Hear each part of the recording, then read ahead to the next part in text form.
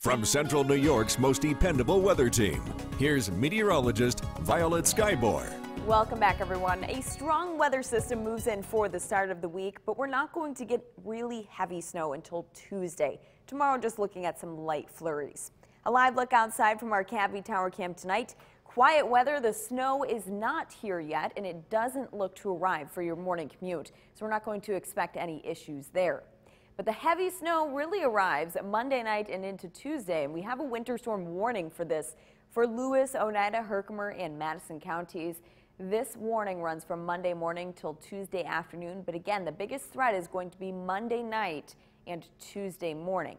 So what we can expect from this system, we're going to get 2 rounds of snow. The first one is going to be starting tomorrow morning right around 9-10 a.m. until 7 p.m. That will be widespread light snow, not expecting really much of an accumulation from that. Now, the second round of snow that we're going to get, that's what we need to worry about. That starts Monday night until Tuesday afternoon, and the heaviest snow is going to be in the morning on Tuesday, with even some sleet and freezing rain in the southern valleys as well. Overall, by Tuesday afternoon, when this comes to an end, the greatest snowfall accumulation is expected in the North Country, and the greatest ice accumulation will be in the southern valleys. They're going to see some pretty icy roads. But outside right now, nice and quiet from our Yorkville Battery Storm Tracker 2 radar. Light snow is off to the west, and this is going to move in starting late tomorrow morning. Again, this is the first round of snow. We will get a second round of snow looking towards Monday night and into Tuesday. This one is going to contain heavy snow. As you can see, some dark blues mixed in here, and also some pinks and purples. That's sleet and freezing rain. That's also going to move in on Tuesday as well. So that looks like the day we're going to see some pretty tricky travel. For tonight, nice and dry, dropping down into the teens with cloudy skies. Starting tomorrow, chilly, but we won't be dealing with that snow for your morning commute. The snow arrives late in the morning, becoming widespread by noon and continuing into the afternoon, eventually fizzling out by the evening with a gap of drier weather in between the first and the second round.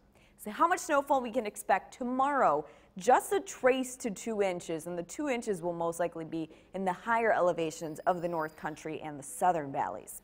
Now, as we look towards Monday night, the snow once again becomes widespread, and it will be quite heavy with even some sleet and freezing rain southward. And this is actually looking to trend further and further northward. We could see some of that sleet and freezing rain in the Mohawk Valley. So when you're heading out for your morning commute or for lunchtime, watch out for icy roads and also some snow-covered roads as well. How much we can expect in terms of snowfall? Quite a bit on Tuesday. 8 to 12 inches, maybe even more in those highest elevations of the North Country. 6 to 8 inches for the Mohawk Valley and most of the southern valleys. 4 to 6 inches the further south you go, where that snow will be mixing in with rain and also ice as well.